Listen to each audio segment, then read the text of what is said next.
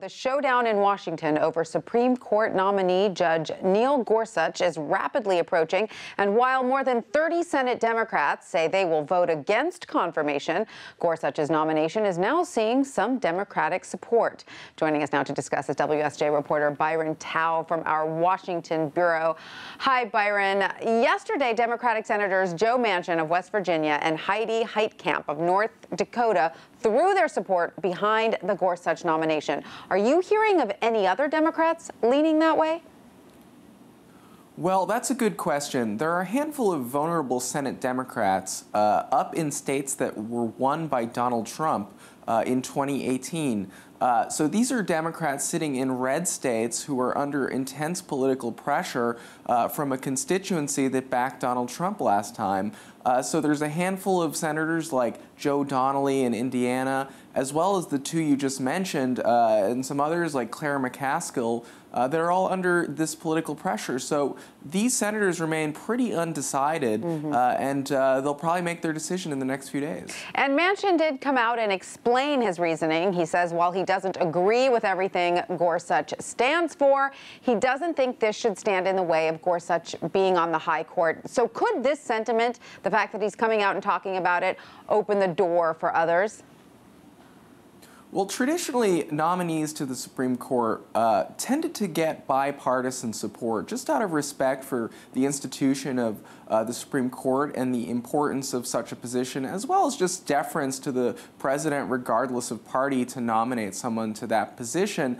And that's the kind of line we saw from Joe Manchin and from Heidi Heitkamp, that this is a nominee that they don't necessarily agree with on everything, but generally speaking, they see no reason to oppose him. But other Democrats are under a ton of political pressure, especially from progressives and liberals, not to play ball in any way, shape, or form with the Trump administration. So by and large, this is one of the most contested and partisan nominations we've seen in recent memory, and the dozen or so undecided Democrats are under pretty intense political pressure. I mean, not to mention that there is a ton of Democratic resistance, I would imagine, still due to the Republican refusal to consider President Obama's nominee, Judge Merrick Garland. It seems Democrats are certainly still smarting over that. That's right. This seat first came vacant last February when Antonin Scalia, the longtime Supreme Court justice, died. President Obama was still in office, and by all right, under the Constitution, he had the right to appoint a successor. That successor was Merrick Garland, but Republicans who control the Senate refused to bring him up for a vote, saying that the new president should decide who that nominee is. And that gamble paid off for them when Donald Trump won. So there are a lot of bad feelings in the Senate about the treatment of Judge Garland and Obama's nominee. And Democrats simply aren't in the mood to play ball on this particular nominee. Yeah, absolutely. And there are still more than 30 Democrats in the no column so far when we dig deep into the numbers. So that will either require a lot of arm twisting this weekend or next week, or Republicans will change Senate rules to sideline any filibuster. Is that also on the table? That's definitely on the table. The Senate is sort of barreling towards a fight over a rules change.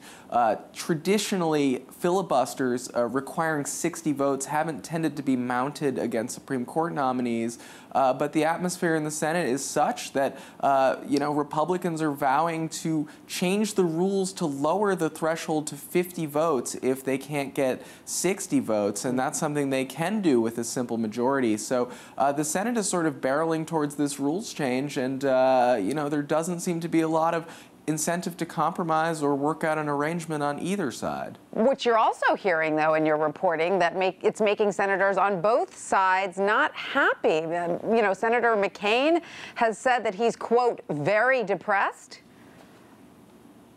That's right. I mean, there is a certain amount of institutional respect from many old-time senators on both sides who point to a long history of coming to an agreement or working out things on a bipartisan basis or avoiding these kind of showdowns. And generally speaking, sometimes when the Senate has come to the brink on rules changes or judicial fights, they have worked out an agreement. But a longtime institutionalist like Senator McCain is saying that he's very depressed because there doesn't seem to be the will or a way to work such a deal out this time. I can understand why he's depressed over this. All right, thank you, Byron Tao, for all that.